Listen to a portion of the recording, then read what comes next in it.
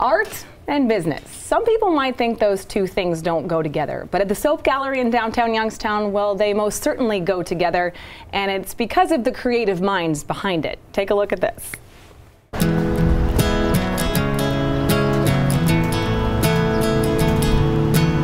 The Soap Gallery has become one of Youngstown's fastest growing art galleries. What started as a school project quickly turned into a successful, well-known business.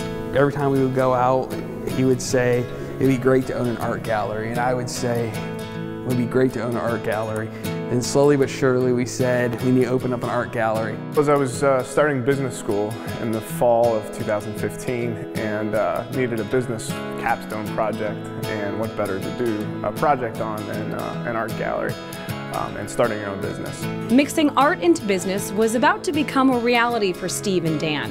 It was a learning process that even the most creative minds can appreciate.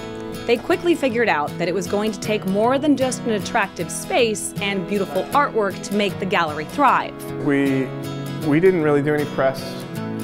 We didn't buy any billboards. We did later on.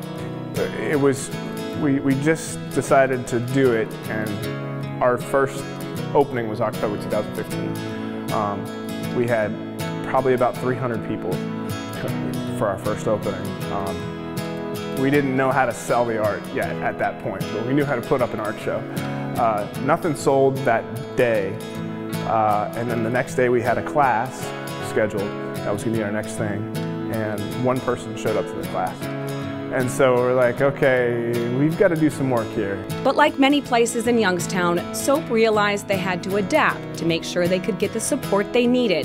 As it turns out, creativity still goes a very long way when it comes to building a business. Slowly but surely, Youngstown's becoming more creative, both musically, visually, performance-wise, and it's keeping those assets here, but also getting people to support them. We got a lot of people that saw the word bar hop and said, I'm going to go do that, and then didn't realize that there's an art aspect to it, and really enjoyed themselves, and ended up buying another camera and filling up another roll and seeing the results, and like in the film and stuff. And so any ways that we can get people engaged in an artistic way is good for us, and it's good for the art community. And as the gallery grows, so do the artists' interests in this place. There's just something about getting feedback from the community that makes this creative process come full circle. It's a place where artists flock to because they're able to produce, make what they need to make, and then get it out of here.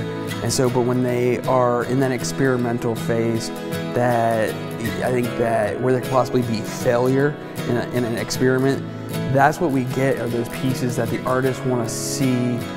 Is this going to fail? Is this going to be a succeed? What does this person think of this piece? What do they think of that? And that's the ambitious but real sense of it, is we are a test pad for a lot of bigger things. And just as in any business, it's about the work ethic that goes into fighting the fight every day. And in Youngstown, the passion behind hard work is something that has transcended through generations. Youngstown has the greatest story out of any city in the United States. It's a diverse story, it's a winded story, but it's uniquely its own. It's Youngstown, Ohio. So I think we have more passion, more creativity than I would wager anywhere in the country.